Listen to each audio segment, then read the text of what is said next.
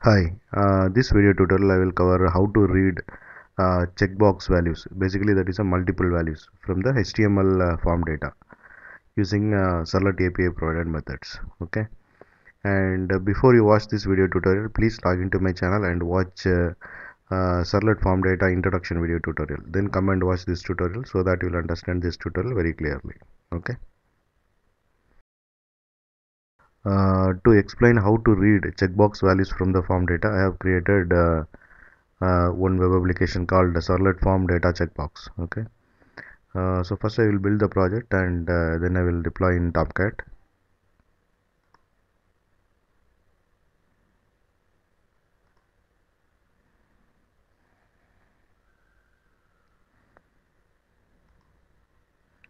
Clicking on export and selecting var, next, and browsing, and I'm placing the Servlet form data checkbox.var inside the Tomcat web apps folder. Clicking on finish. Then I'm going to start the server.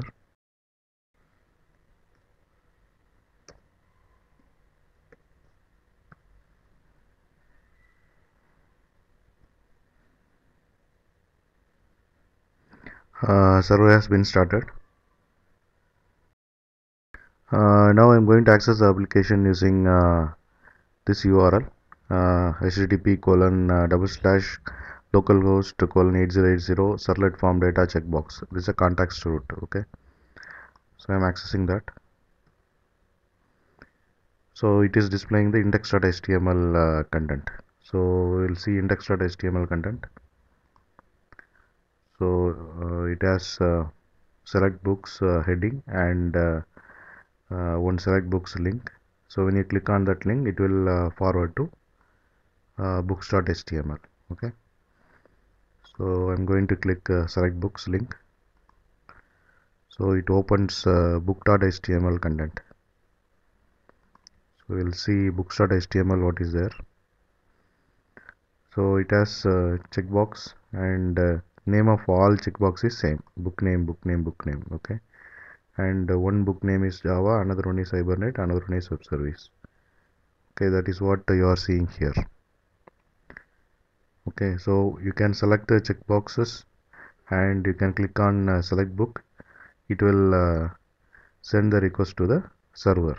Action will be books. Okay, and it will use method as get. So before I select and click on select book button, I'm going to open web developer developer toolbar.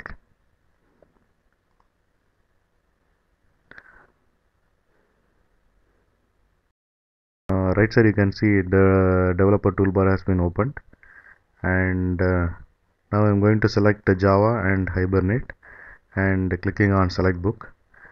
So once I click on select book, the request goes to the server.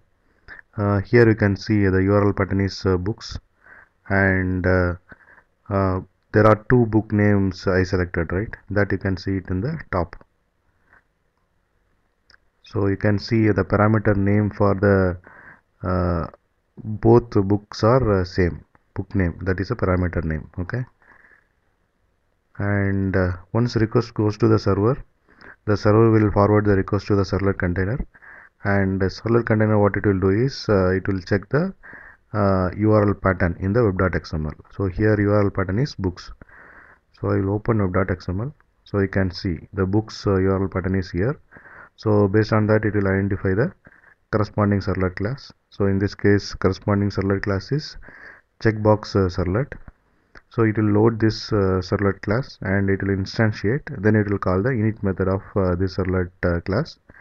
Then servlet container will call the doGet method to handle the request, because we specified method name as get in the books.html. Okay.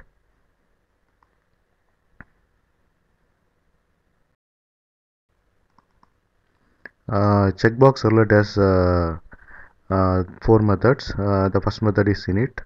So this init method will be called by the servlet container to initialize the servlet, and there is doGet method.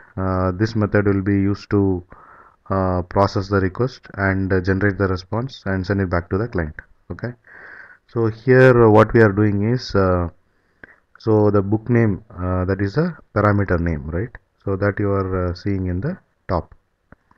So there are two book names are there because same parameter name, right? And two values are there, right? Java and Hibernate. So how to get this one? So that is what we are doing here. We are passing the book name in the request.get parameter values method. Okay. So this method will return values, that is a string array.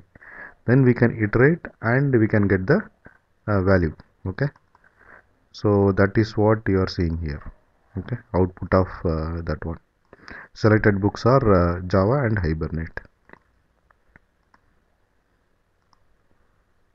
And it has one more method called do post. If post method is specified in the books.html, then this method will be called.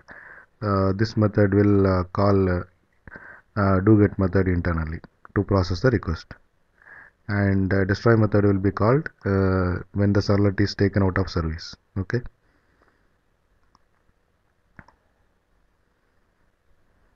So I'm clicking developer toolbar, get row.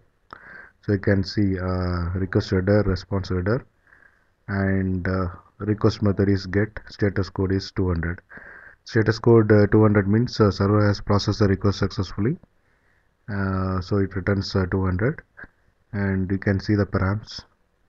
So there are two params are passed, but same parameter name, and you can see the response from the server to the client, and this is the output you are seeing here in the proper format. Okay, and this is about how to read checkbox value using Servlet API provided methods. And thanks for watching. Bye.